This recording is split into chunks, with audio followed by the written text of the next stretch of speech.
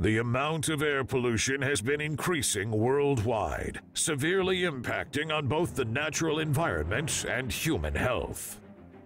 While air quality in Australia has generally been considered good by international guidelines, we are now seeing instances of health issues to falling standards.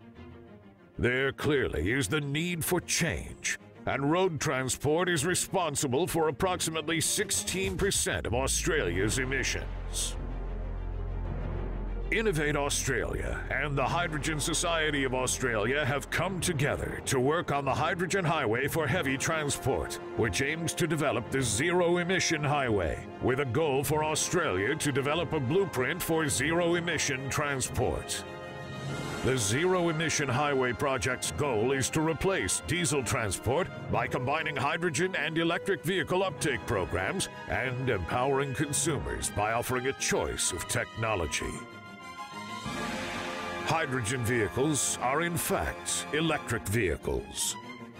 The main difference is that, unlike plug-in battery electric vehicles or BEVs, hydrogen fuel cell electric vehicles or FCEVs produce electricity in a chemical reaction by combining hydrogen with oxygen from the air. The process creates no greenhouse gases, and the only byproduct coming out of the tailpipe is water.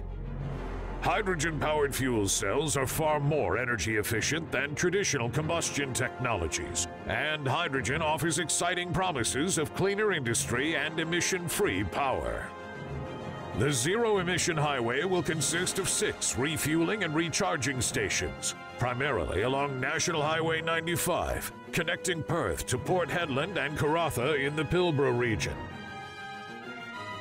Around 1,000 trucks travel daily on Highway 95, each burning around 750 liters of diesel per day, emitting 2.64 kilograms of CO2 per liter. That means 1,000 trucks burn 750,000 liters of diesel and 1,980,000 kilograms of carbon dioxide per day, or approximately 2,000 metric tons of CO2. Which is roughly the weight of 4 of the largest mining trucks.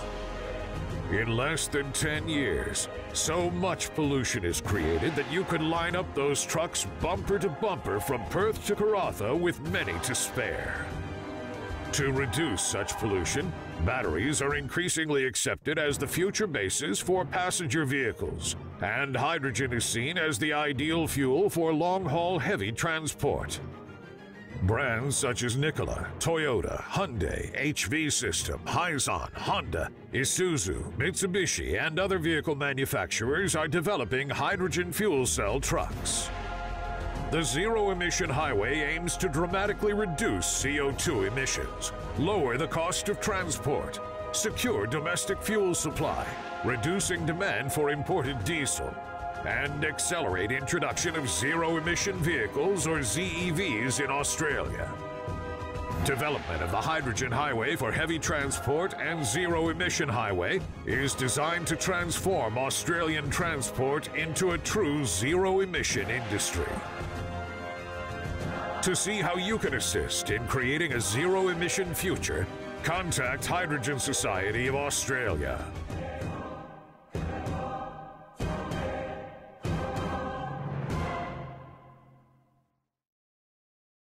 We